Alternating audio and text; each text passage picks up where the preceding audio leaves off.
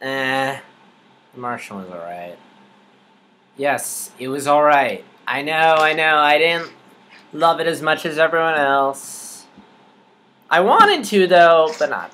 First off, let me say that I really enjoyed the book. It was really suspenseful, really thrilling, really engaging, and the movie was just sort of okay. And I think part of that is because I read the book, and there's a lot of tension was lost because I already knew what was going to happen. And if you haven't read the book, if you really don't know much, I feel like you'll probably enjoy this film, and a lot of these problems that bothered me aren't going to bother you. But they bothered me, so it's just sort of alright. Plot of the movie, mission to Mars, something goes wrong, crew has to leave, they leave one of their own behind because they think he's dead, and now astronaut Mark Watney, played by Matt Damon, stuck on Mars in a premise that is very similar to Interstellar, and also features once again features Jessica Chastain. And that story is mostly intact. I mean, there's still the fun, how's he going to get out of here, and all the scenarios and the solutions are both tense and very creative. Everything about it just felt a little conventional. I mean, this is basically like Apollo 13 where the mission goes wrong, we need to save the guy.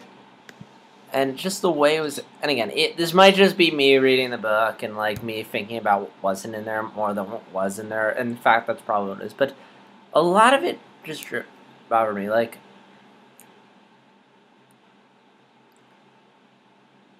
there was a lot of elements in the film where, like, there wasn't as much science fiction in the film. Like, they were doing a lot of stuff, but they weren't really explaining the science behind it, like in Interstellar in the book. Like, need to grow stuff, and I'll grow it.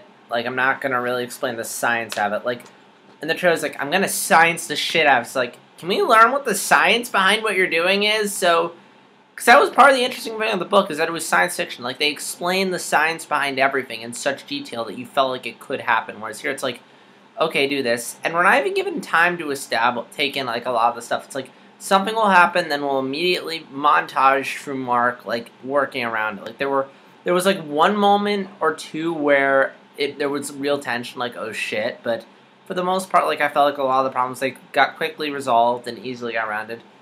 If you've read the book or seen the trailers, which spoil the entire movie, by the way, then pretty much all the tension is killed.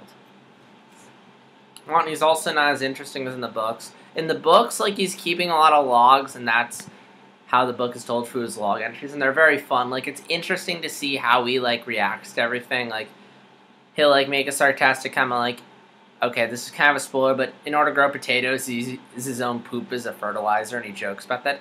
And he does a bit about that, but for the most part, we're not getting a whole lot of how he feels. It's more just he's doing stuff, but we're not really learning what he makes of it. The film is beautiful to look at, though. I love the shots of Mars. Very big, very grand, very gorgeous. I really didn't care that it was CGI because it was so well done. Although, you don't need to see it in 3D. I saw it because that was the time that worked for me, but in all honesty, you could just see this in 2D and you'll be fine. I mean, there's like one big shot in the beginning where there's a lot of 3D, and it's like, oh my gosh, this looks gorgeous. But after that, like, it becomes one of those things where there's a little bit more depth to the image, but that's it. I mean, there's this thing called the blurry test where the more blurry the image is, the more they're using 3D in the shot. And I tested out, like, I took off my 3D glasses, like, a couple times during the film. And I could see everything alright. Like, occasionally it got a little blurry, but for the most part it looks fine. And yeah, it's just a gimmick that they're just... basically you're just paying more money for something, and... Sorry. Anyway. But yeah, so...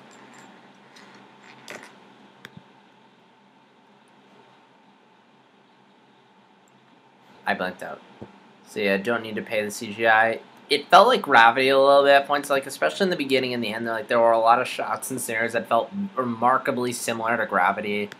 And this isn't like Interstellar where it's like, oh, it's just a coincidence. It's just like a bit of tragedy that Gravity stole Interstellar's thunder. It's like, No, Gravity came out like 2 years ago. So right around the time The Martian was probably in like pre-production or about to start filming, this film came out.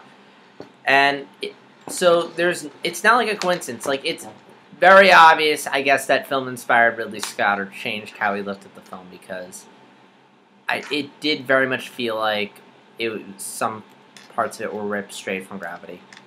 This film also incorporates a lot of disco music. It's meant to sort of serve as his way of killing time on Mars. And in the book, like, he doesn't use disco music to kill time. Like, on one of his partner's laptops that they left behind, they have, like, all these episodes of, like, this boring sitcom. And there's this really funny bit of how he's just watching it to kill time.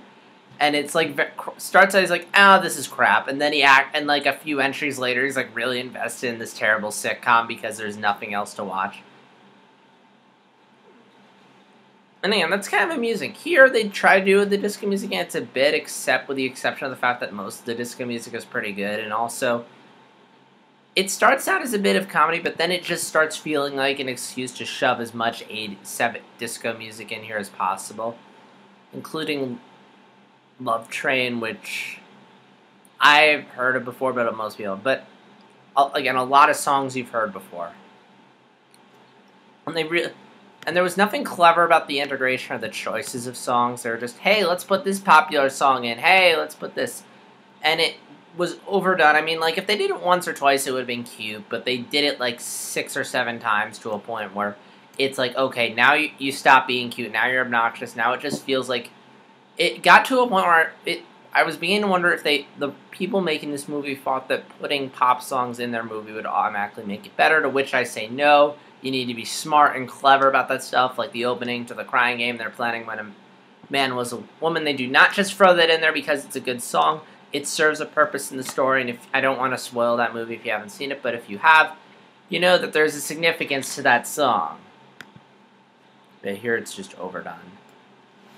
But yeah, I mean, I don't hate The Martian. I thought it was fine. It's just there was nothing special about it, and considering this is the umpteenth survival and space movie, the 3rd time we've gotten it, I'm kind of like, okay, can we stop with this now? Stop becoming cliche, and this is just starting to feel lazy. But I mean, I feel like general audiences are gonna like. I mean, if you haven't read the book, you'll enjoy the movie because you won't be like a book Nazi. And again, if you're just, I feel like it's fine. Like, I can see why people like it. It's just, for me, like, I don't know. I always tend to not enjoy stuff as much as the critics. I'm a bit more reserved. Like, I'm not about the conventional. I like to have something a bit more special. And this film is fine. It felt a little conventional, and there were some elements of the book that made it a bit more than just a conventional survival story. And I felt like that got lost, and it just sort of became this conventional story. It's okay. It's fine. I just really don't care about it. Yeah, I mean, I'm glad I saw it. I thought it was fine. Like, it did not, like, butcher the source material. It just sort of, like, it did it alright. It just didn't do it well. And now, normally this would be the part of the movie the video where I talk about the trailers that I saw. But here's the thing. I got in here just as the movie was starting, like, for reasons I'm not going to get into. Like, I couldn't get into the film I didn't get into the theater until, like, 10 minutes after the movie started. And, like, here's the thing. I was a little delayed, so getting there. So I kind of figured, okay, the AMC theater I go to, they usually run, like, 18 minutes worth of trailers. So I was like, alright, well, I won't get there until around, like 10 minutes after the film starts, so I figure I should have enough, assuming that the film isn't sold out, which thankfully it wasn't, although it was pretty packed, assuming the popcorn and ticket line wasn't long, which, surprisingly, the ticket line wasn't long. I mean, considering, like, what's going on in the theater I'm going to, like, in regards to, like, they're upgrading, like, part of it, so it's, like, the cushy seats, which, great, except for the part that you're limiting the seating and you're raising the prices, but anyway, they were pretty fast about the ticket line. Popcorn line was pretty short, so I was able to get in there just... So by the time I had, like, got my ticket, got my popcorn, and $5 bottled water. Seriously, it's so freaking overpriced. The trailers had started. So, like, I usually, like, will claim my seat and then go get concessions. So when I sat down, like, they were just... It looked like they had just finished showing the In the Heart of the Sea trailer. And when I came back, they were just finishing the Joy trailer. Joy I'm looking forward to. Not so much In the Heart of the Sea. We'll have to wait and see on that one. See what I did there. But yeah, I'm going to have my written review up at some point. Not right away. Like, I have some stuff to take care of. It's written. Don't worry. It's not like the on the Man the Wire review where I haven't even written it yet. But so it will be up. Just check back. 24 hours. I would say 1 hour, but I'm like, I don't want to promise something and that keep it. But I have it. I just have to copy and paste it. So yeah, leave your thoughts on The Martian in the comments below. Do you think Ridley Scott's back? And also, have you read the book, and do you prefer the book? You know, this has been a pretty year. I mean, there's been a couple films I've liked, but nothing really special. And even though the year's picked up, like, I don't feel like we've gotten that many really good films. Hopefully that changes, though.